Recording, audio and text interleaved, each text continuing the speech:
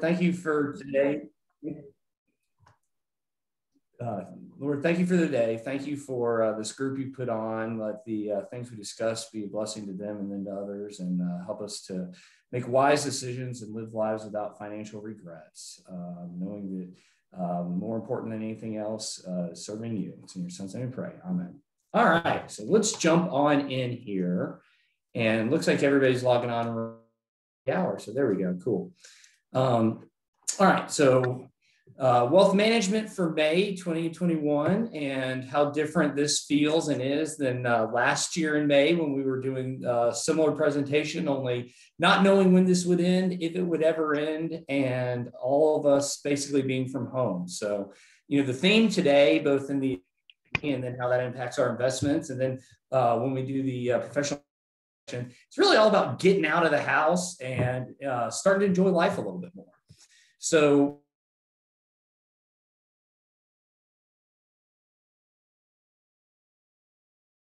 we'll have three sections, as we always do. In advanced planning, basically just some thoughts, nothing groundbreaking, but some thoughts on the aging, how to make that more proactive and smooth for both yourself and the people you care about. And then on relationship management, we're going to have senior travel advisor Amy Mayhue talk to us about travel and what she's saying there now. And one funny line when we did the pre-interview for it, how travel today is like toilet paper in March of last year. So, as you can imagine, lots of demand and things going on there. So let's jump right into it. And if you have questions along the way, you can either type them into chat, and Juliana will be paying attention to that, or feel free to just interject also. So, all right. So to start with, and this is even put together from data at the beginning of the month, the economic reopening is going great, and you're seeing it more in some parts of the country than others, but pretty much everywhere. When this came out, we had not yet had the CDC's new guidance, but pretty much everywhere is starting to look a little bit normal. And even in some of the places that were the hardest lockdown, New York's and California's, starting to really get out and have some economic activity. And with that, what you're seeing is, and this is the expectation. So remember, when we're talking asset prices, both stocks, bonds, other things you invest in, if they do as expected, not much will really change there. But if they do better than expected, you're going to see, significant increases. If they do worse than expected, that's where you see a pullback. But if they do as expected, just because, for example, Q3 here says 7% GDP, it doesn't mean it's going to be a surprise if it's 7%. And so it starts to get priced in.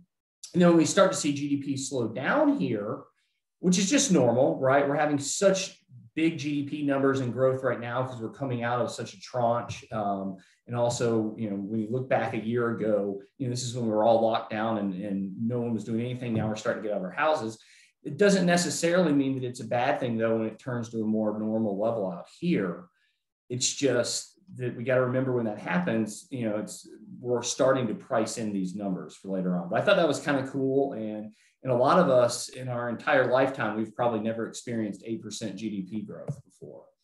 And then with that, GDP is now at the all-time, nominally at an all-time high. So by nominal, if you think the difference between real numbers and nominal numbers are just what are those numbers. So a good example is, if I have $1, I always have $1. But if there's inflation, the real purchasing power of that dollar can go down.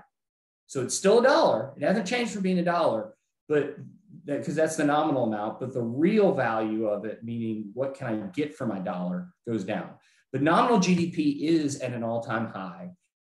Here is based on the expectations had we not had the pullback we had and had we not had COVID. So this dotted line here is kind of where the economy was going pre-virus.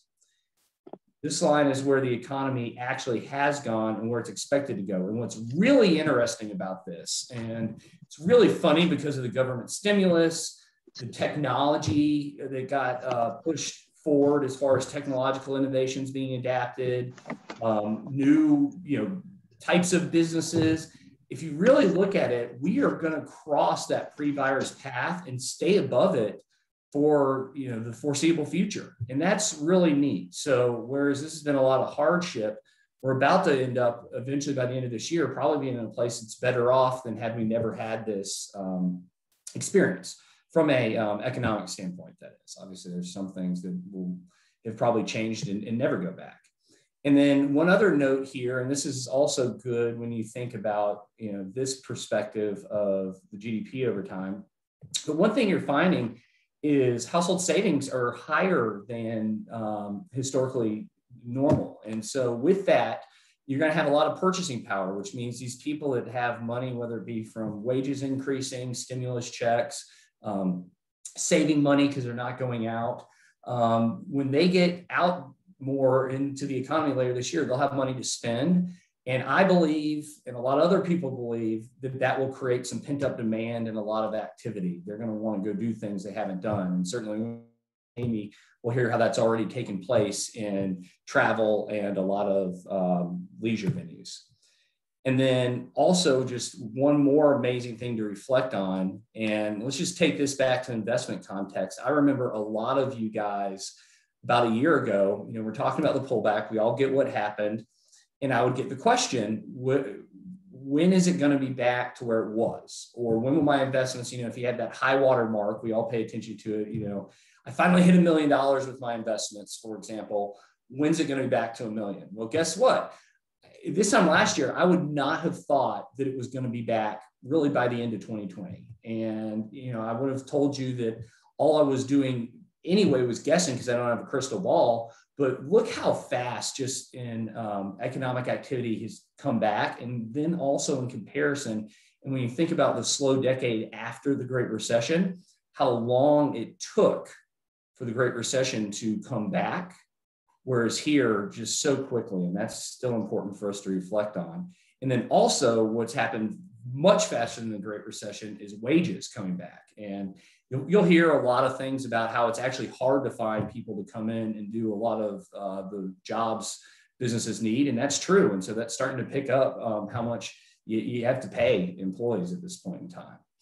And then wanted to also say a large part of the personal savings that's going up is because of that income going, and that they are able to save a little bit more right now, leading back to that cash that we had talked about before.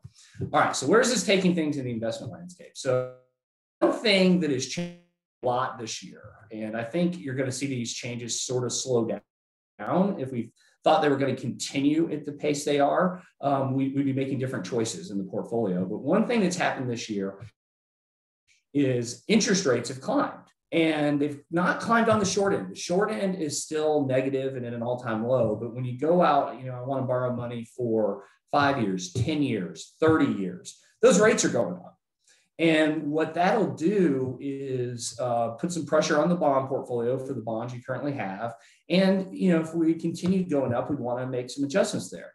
Our belief with rates going up, and you'll see a little bit here in a second about inflation, is that it's probably going to be kind of short-lived, because this inflation spike that we're seeing due to really supply chain interruptions from COVID is probably going to, towards when we get back to more normal economic activity, mellow out.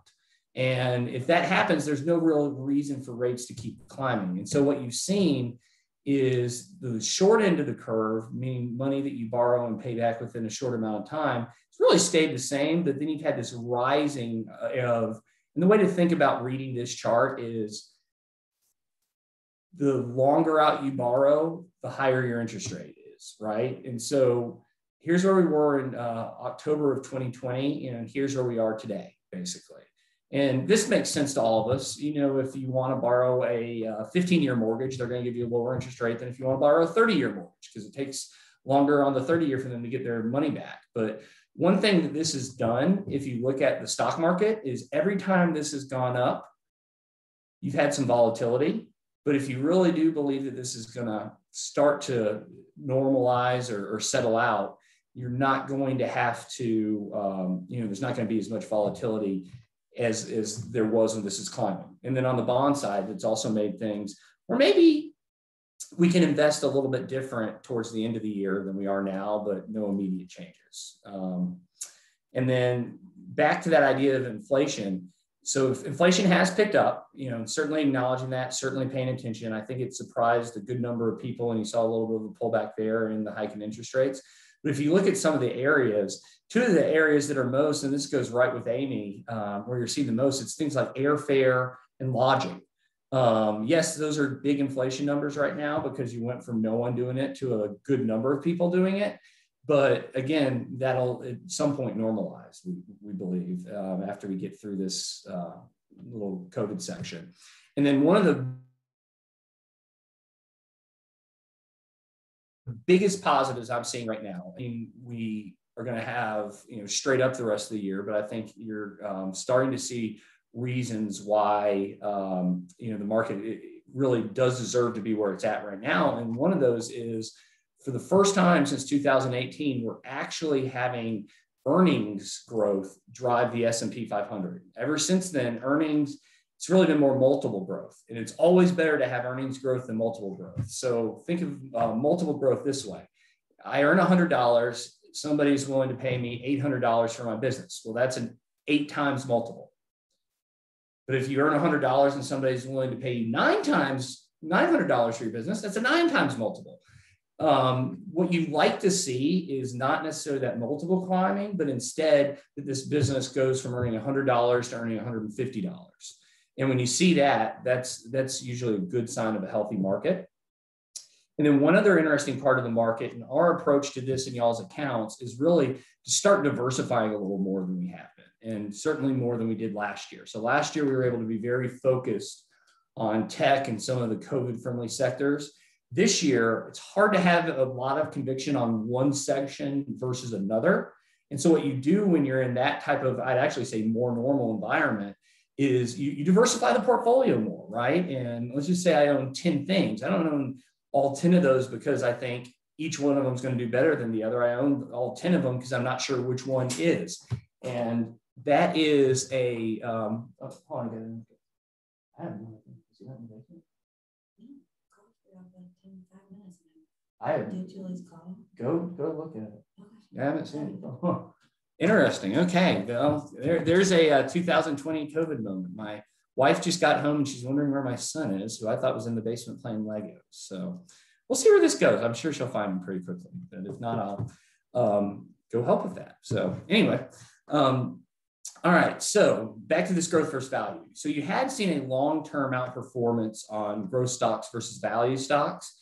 And you're starting to see that shift a little bit this year, but it's not a sure thing. I think this is one of those things where if interest rates normalize and take out, you could actually see it go back to growth, but we don't know exactly what's going to happen there. But it has been nice to see these taking turns on leadership versus growth being the clear leader, which it really had been for the last 5 years. And what that does is give us the opportunity, and we rebalanced this in the portfolio where we sold some of the growth assets, bought some value assets earlier this year, gives you the opportunity to kind of sell what's expensive and go buy what's cheap. And so if you're looking at the market, there's almost always parts that are expensive and parts that are cheap. Obviously, you want to buy and focus on the parts that are cheap. And then one just kind of interesting thing, people are often wondering about the international side of the portfolio because it has lagged the US.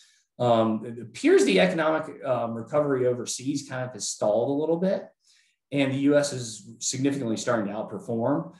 Certainly have our eyes on that, but I will say with that happening, you're getting yet another opportunity where is international pulls back a little bit, it looks just that much cheaper than the United States. And it's one of those, maybe over the next 5 months, it doesn't do better, but it's very possible those stocks could, be a great investment over a 3 to 5 to 10 year time horizon. And then we got this tax bill that's out here. And here's what I want to say about the tax bill. I'm going to wait and see what's passed before I start making any planning changes. Obviously, we can give you this slide. You can Google this and see it. I personally think, and a lot of this is coming from a very high-end CPA that did a workshop I attended recently, certainly, knows, lobbyists and people of that nature.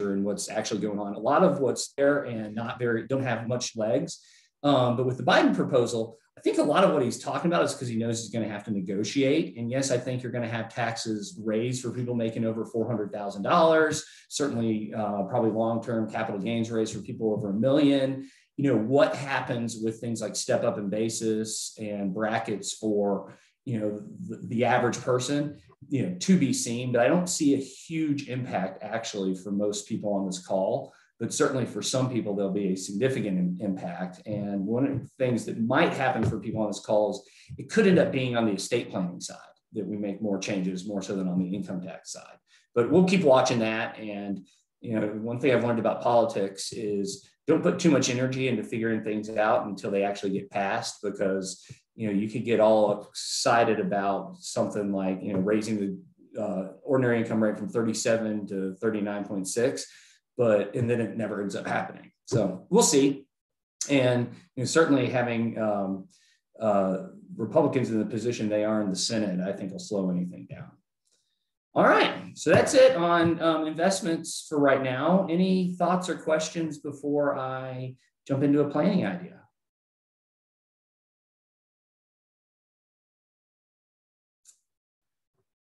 All right, so let's jump into how to help your parents and yourself live better at 80, 90, and beyond. So first of all, what's exciting about this topic is human longevity. And it is amazing how much longer humans are living now than a century ago.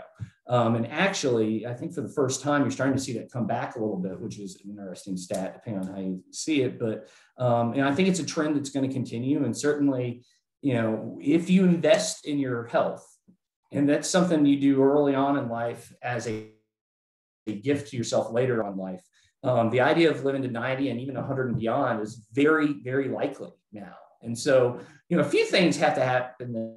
One, I want to encourage everyone to be intentional. The biggest regret people have in this area isn't that they do planning and it's the wrong planning, it's that they don't do anything and they're not intentional. And often we all think we're in better shape and a little bit more invincible than we are, or we just don't want to talk about the less fun things. So, starting to be intentional about things like, do I want to stay in my home, or am I going to move into a assisted living or other retirement community? If you're going to do that type of move, when is the best time? One thing, I was talking to a client recently, one thing they were thinking about is if you're already in a home, and this is for their parents, and your cognitive decline starts to keep you there. If the cognitive decline happens while you're in your home and then you try to go somewhere, they can reject you and tell you have to go to a nursing home versus assisted living. And if you're a person that wants to be in assisted living versus the nursing home, that might be a problem. And so, thinking ahead on when are these changes going to be made, how to do them. One thing, and Juliana can pass out the article that goes more in depth. One suggestion was, when you think about your home, a lot of houses with very small little renovations can make a huge difference as far as like widening things, making stairs more accessible in and out of bathtubs. And then the other thing is early on, and this is something as a advisor we sometimes see happening in meetings. Also, certainly, when you're watching your parents, be careful and watch out for early signs of cognitive decline, because if you live long enough, it happens to all of us. And then also keep in mind the power of socialization and how loneliness can really be something that both ages you faster and hurts your mental health. And then there is no place like home, although not everybody's going to want to stay there. But if you are, here are just a few suggestions. So, do you need to swap out existing hardware to make it more accessible? Can you widen doorways or certain doorways in case a wheelchair at some point in time? When you're thinking about where to have your furniture and how to lay things out, can you create space where possible if that happens? And then also focus on the first floor. So, I look at my house, for example, and it doesn't necessarily have the right setup between my basement and upstairs for somebody who's not good at walking up and down stairs. So that's great exercise for me now, but it might not be the kind of, ranch style house I might want when I'm older. And then also, one of the biggest things is make sure to safeguard yourself and your financial well-being. And so there's two things that I think come really clear at this is one, investing impulsively. So this is where I feel like as financial advisory firm, we can add so much value to people in the aging process is, let's say, you are aging and maybe the cognitive ability is not there the way it was and something like COVID happens. Are you likely to impulsively sell at the wrong time? I mean, I have people that are 50-year-old executives that struggle with that one. And then also being sure not to fall for scams and exploitation. There are a lot of people who put together a lot of really good scams to take advantage of seniors, and just make sure you are protecting yourself and educating yourself and possibly even parents on what some of those may be and how to avoid them. And then finally, making sure before something happens, and I tell you what, if your parents don't have these and you're going to be the executor of their will, for example, what a gift you can give yourself by getting this all in order. And if you're just talking about yourselves, what a gift you can give your children. So one, go ahead and plan now. Make sure you have the right documents in order. Things like a power of attorney, you have to do before it's needed, not after a lot of times. Make sure you've communicated with your financial advisor and CPAs and attorneys, so that if your kids have questions or need to step in and figure out where stuff is, they can help with that. And then also, of course, always watch for the early signs. So anybody here have any questions or maybe even just tips to help live a better life while going through this aging process?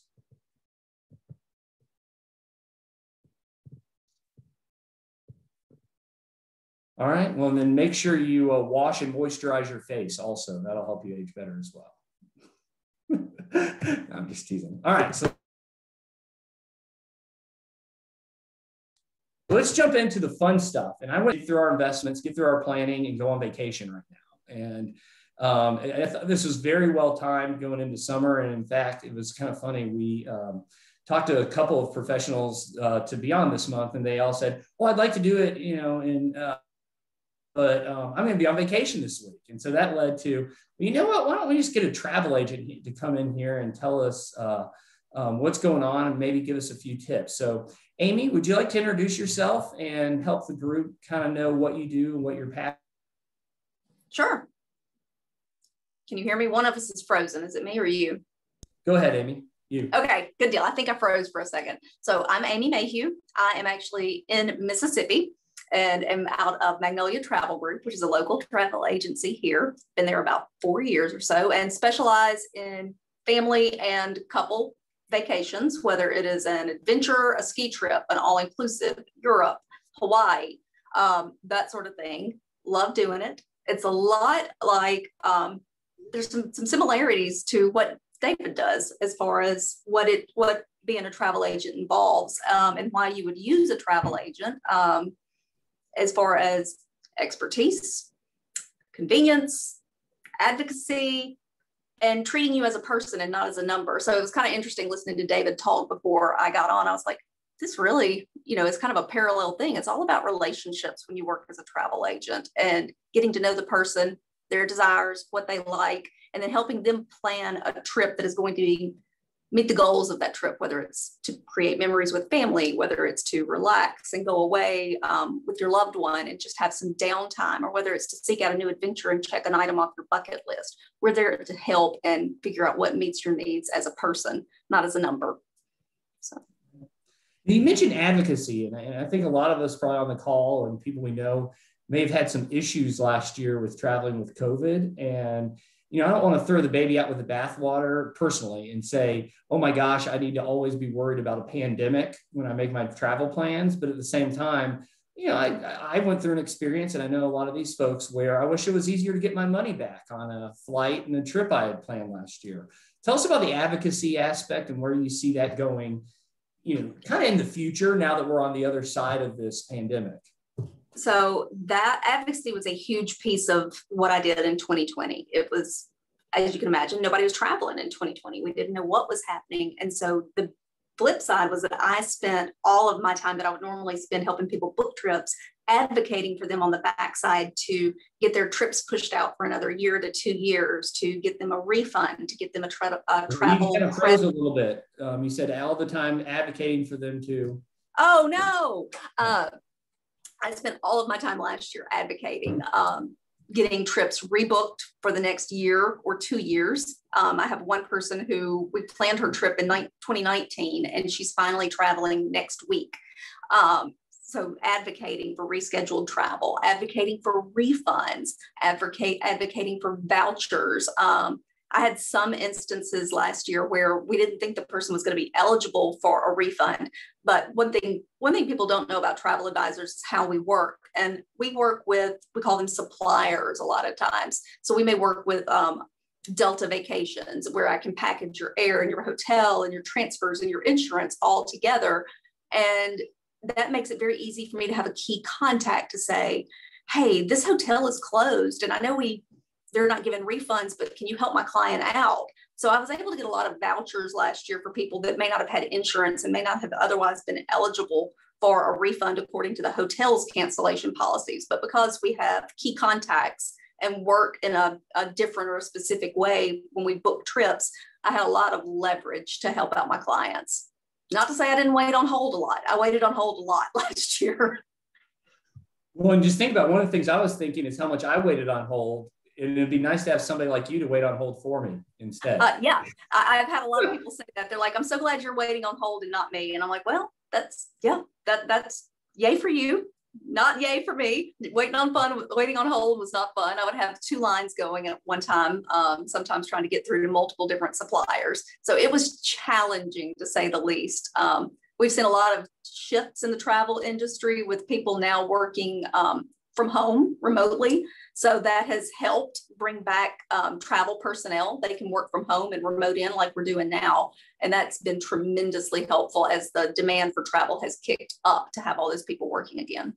Yeah. So tell us about that demand for travel and why it's like toilet paper in March. And then also, what do you see going on with prices right now?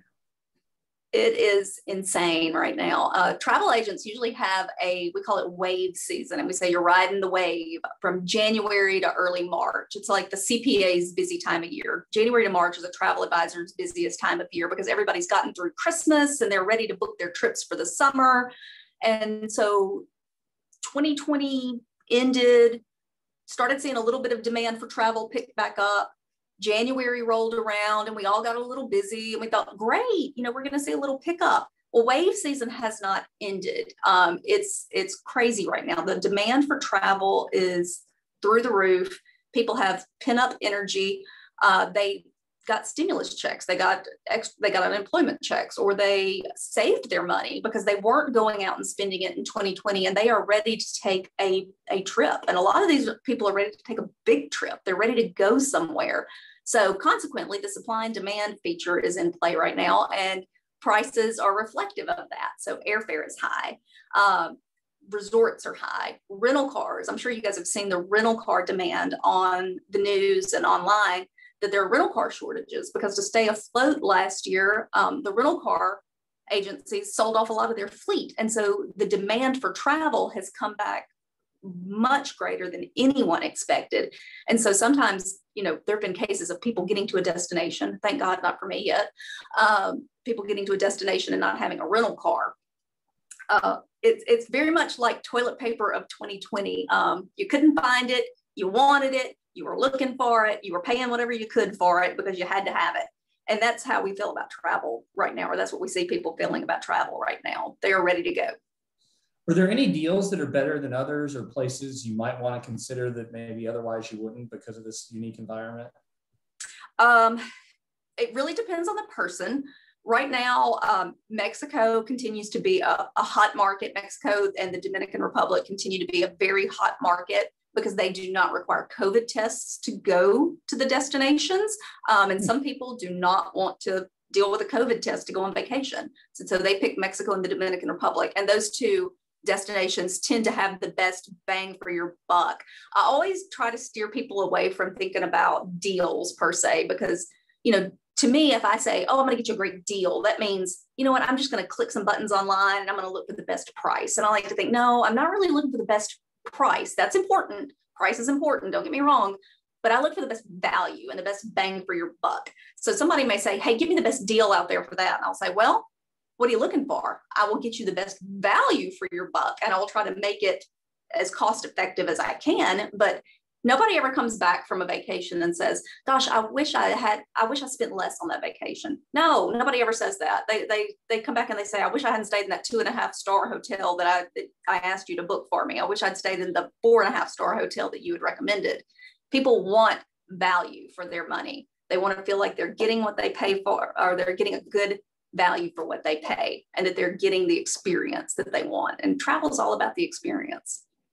Yeah. Well, no, I mean, a couple of things come to mind there. For example, Disney, going without a fast pass versus a fast pass. I mean, my gosh, do you want to stand in line or do you want to go on rides? And I remember one time on a walk on the beach in Mexico, my wife and I ended up meeting this Canadian couple. And they were staying at the cheap resort next door to our resort. And all they talked about was how awful the food was and that they didn't want to eat anything. And we were just talking about how much we loved our food and thought it was wonderful. And, that comes to mind with what you're saying. So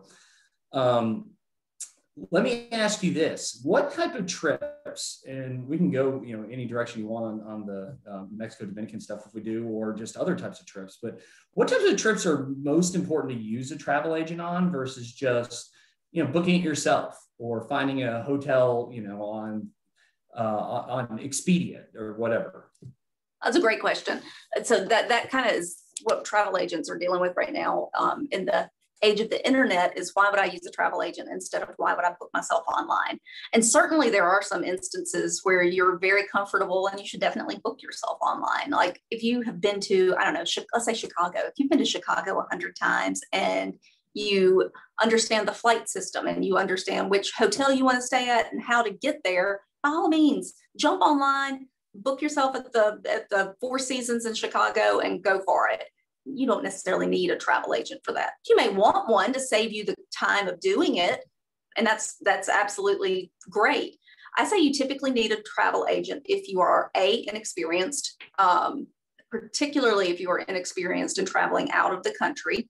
I actually recommend a travel agent if you're traveling out of the country at all, because one thing that we can typically get for your travels is cancel for any reason insurance.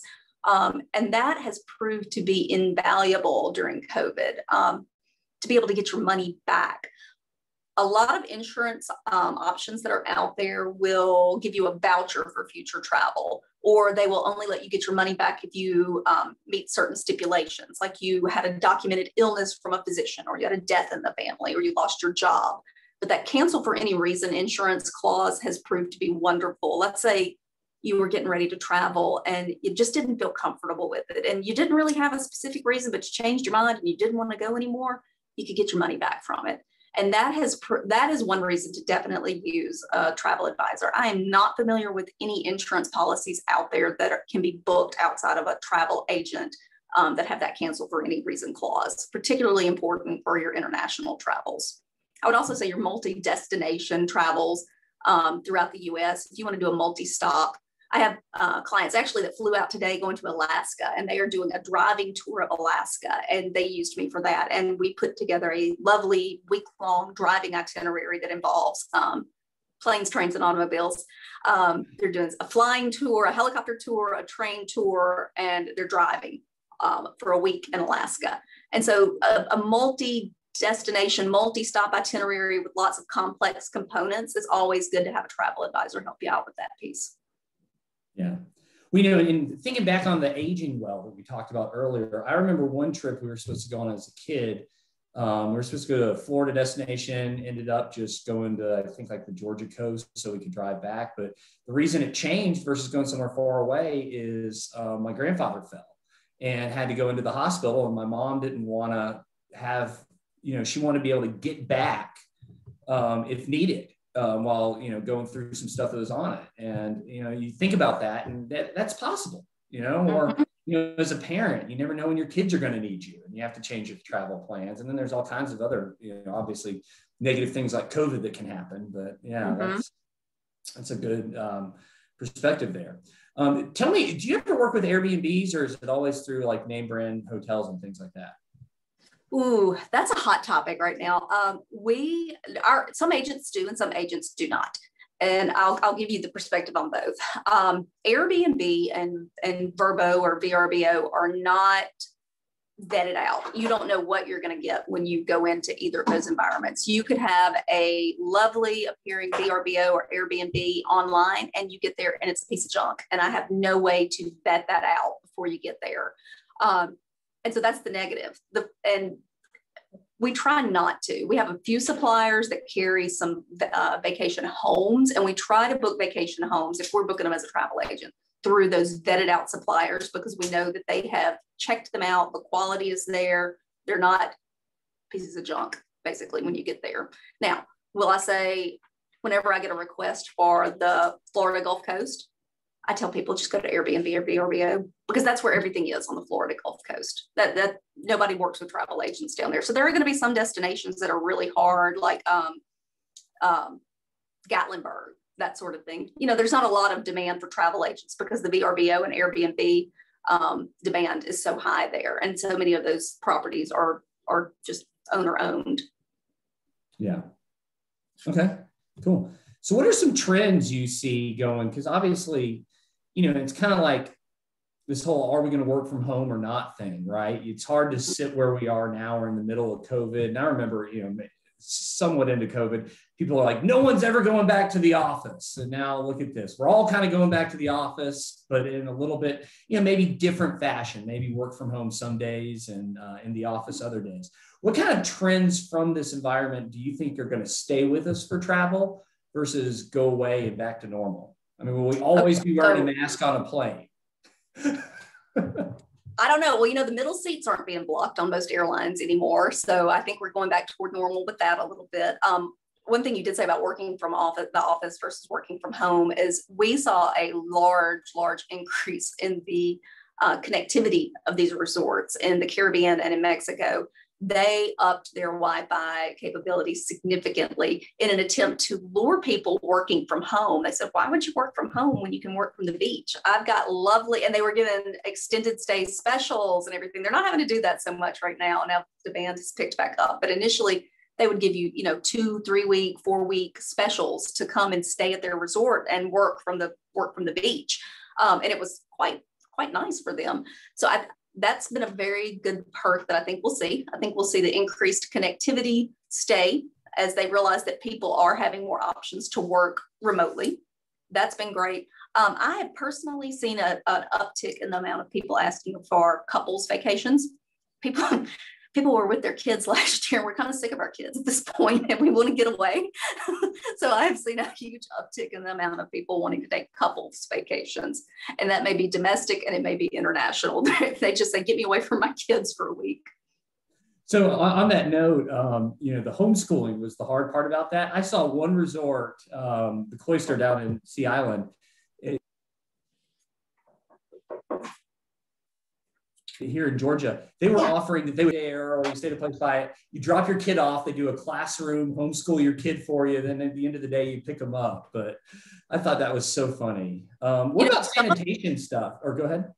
Oh, some of the resorts actually had mobile classrooms set up to bring your kids as well. They had, they would call them tutors, and they would have little laptops set up so that you could bring your kids and let your kids Zoom into their classes.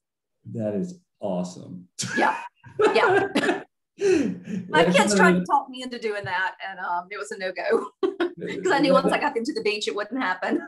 And that's why these investment plans are so important. We got to get people with enough money to actually do stuff like that, right? Yeah. How about Disney? Tell us about that, because I know from this call and a lot of people on here and folks we talk to, that's one of their favorite places with their grandkids, and they'll. A big trip for some of our clients has often been taking their kids and grandkids to Disney. What are some thoughts on that? If you want to go to Disney, you better book early and you better book soon, and definitely use your travel advisor for that.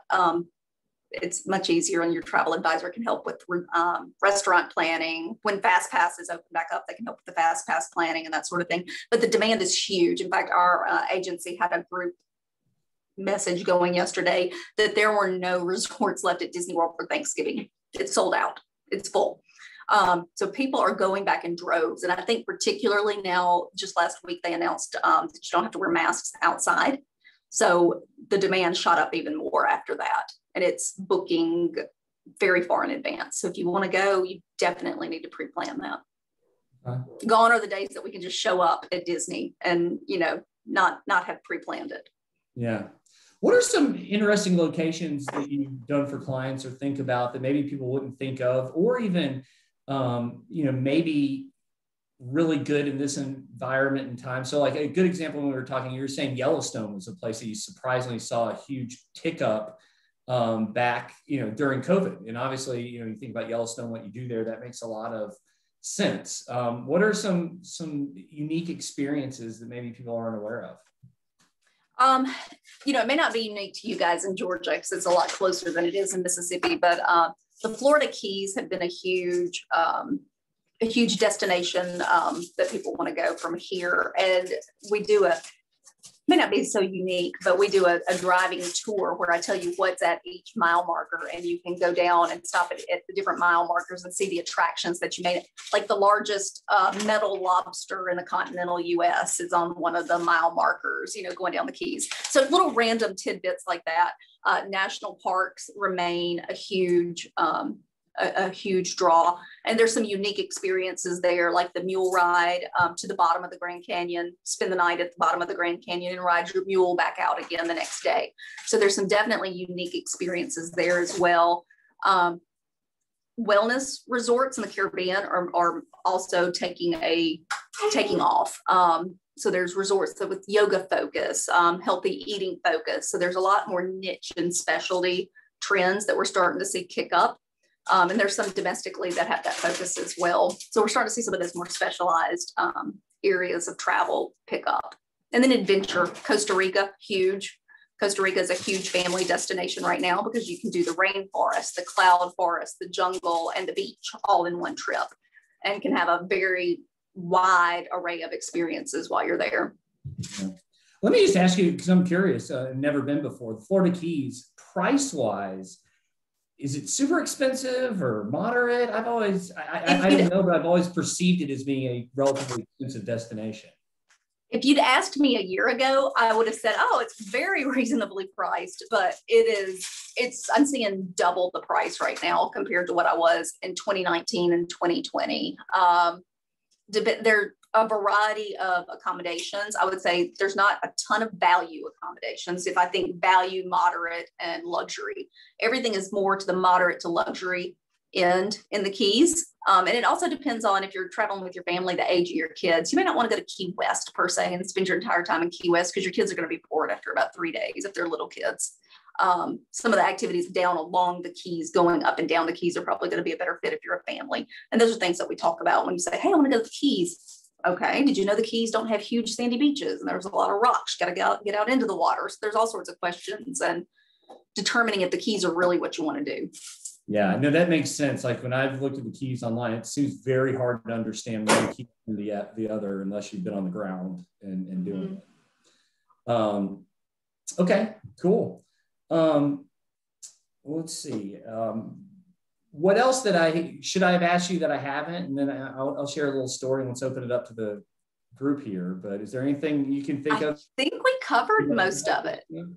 Okay, cool. Well, I just wanted to give you a testimony. So I recently booked a trip with Amy, and I tell you what I loved about it so much is I have no idea. So what we were really looking for is a all-inclusive resort in Mexico, but with a separate sleeping area for my wife and I and the kids, right? Because when we're all sleeping in one room, nobody sleeps, and that's not a good vacation. And so, she was able to figure out where had that a lot easier than I was able to. And it was a great experience to, get what I want, and hopefully, an awesome upcoming trip. So anyway, thank you so much, Amy. We really appreciate it. Yeah. You were super easy. Well, it was an easy trip. I could have had next time I'll give you something more complex. Multi-destination, fly into Vegas, fly out of Phoenix, and go to the Grand Canyon along the way. Check. Done it. Yeah. And how do you make Vegas family friendly too? It's kind of like Key West. But does anybody have any questions or anything you guys would like to ask Amy? I mean, I'm sure that if this bores anybody with the questions, they can just drop off. But some of y'all might even have destinations in mind. Like, hey, we're really trying to do, California, or I thought about the U.S. Virgin Islands. So feel free. Does anybody have anything they'd like to ask before we wrap up?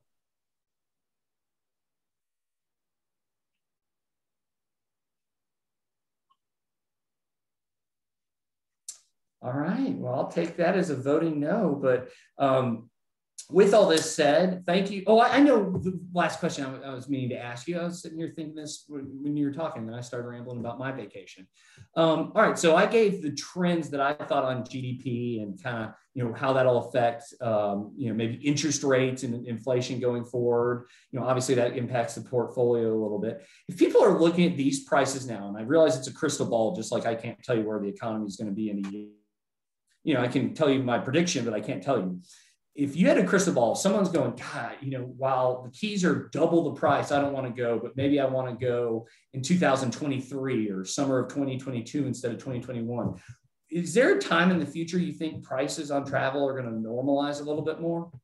I do, especially for domestic. I feel like by 2023, we will see domestic travel start to come back down as people travel this year. And I think next year is going to be really busy as well. I feel like we will start to see it normalize more in 2023.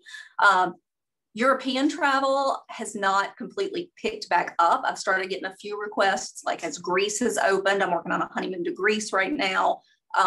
Those requests are slowly starting to trickle back in. So I feel like 2022 will be our busy year for Europe as we start to see it open back up. So my advice, particularly if you want to go to Europe, is book early, book that early. Otherwise, I think 2022, 23 may be our busy season in Europe. I think there's going to be a lot of hesitancy from people initially to go back over until they know what's happening with all the numbers and the healthcare and everything. I think we'll see some hesitancy, and then we'll see it rushed off again. And it'll be a couple of years before it comes back to normal there. Okay. Cool. So that's interesting to hear and know, because, if there's certain trips that you can put off, people might want to do it. And then there's other trips where, like I'm thinking, kids at Disney, for example, there's just, you want to go before they get to a certain age, right? Or, if you have a kid that's about to graduate from college and you want to do that one last family trip beforehand, that might not be worth putting off. It might be worth just biting the bullet, but all right. Well, good. Well, we'll have you back on in 2023 and see if you're right. And probably have a much different conversation at that point in time. I'll be like, can we now go to buffets again and not have somebody serve us? Well, you know what? I'm honestly going to say I'm not opposed to the assisted buffet. I don't want to touch anybody else's utensils, and I thought it was gross to begin with. But I'm not opposed to the buffet going away and it all being assisted. Yeah, no, I agree. It's funny, things that maybe before didn't bother us, like a water fountain. I was thinking about that the other day, walking by a water fountain that's in the hallway of our office, and I'm like, I used to use that thing all the time, but now that just a germ pool. Yeah. Yeah. So it'll be interesting how long, those types of thoughts stay in our mind, or do they? So, all right, guys. Well, I hope everybody got a lot out of this and enjoyed your time on the webinar today. As always, thank you so much for the partnership with us here at Merit. We really enjoy working with you all and truly wish the best for yourselves and your families. So go out and have a great. If you have travel plans, I hope they go wonderful. If not, then certainly maybe consider it. And if any of y'all need to talk to Amy about stuff, I'm sure she'd be happy with you reaching out, or contact me or Juliana and we can connect you. But one thing actually, Amy, this is one thing I forgot to ask you that I probably should. So if the clients work with you, sometimes they would pay you, but a lot of times it's the same price. Yes. Yeah. Can you, I think I froze. Oh, I was talking about compensation for a travel agent. I was going to say, great question. The same price in just the hotel pays you, right? So they don't even have to come out of pocket. That's a great question. Yeah. Travel agents mostly work on commission. So we get paid on the backside from our suppliers, whether I've bundled your package together through a supplier or whether I've booked it directly through a hotel. We typically, I'm going to say 90% of the time, get paid a commission. Some travel agents charge a planning fee, some don't. I will charge a planning fee if it's going to be a complex multi-destination itinerary. If you're going to go to Europe and I'm planning 10 days through Italy where you're on and off trains and getting transportation arranged from train station to hotel to train station to the next hotel, we'll charge a planning fee for something like that, or a national park trip where you're having multiple destinations and you're, heading across South Dakota down to Yellowstone, back to Salt Lake City. there's not a lot of commission in those type things. So you will have some, agents that build in a planning fee for that. All right. Well, cool. All right, guys. Well, everybody have a great summer, and we'll see you next month. Thanks. All right. Thank you.